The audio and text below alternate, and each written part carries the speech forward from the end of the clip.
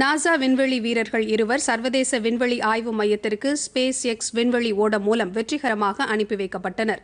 இந்த space X நிறுவனத்தின் rocket பயணம் வானிலை மற்றும் மின்னல் காரணமாக கடந்த சில தினங்களுக்கு முன்பு திடீரென நிறுத்தி வைக்கப்பட்டது. இந்நிலையில் நாசாவின் கென்னடி விண்வெளி மையத்திலிருந்து ஃபால்கன் 9 ராக்கெட் மூலம் விண்ணில் நேற்று வெற்றிகரமாக செலுத்தப்பட்டது.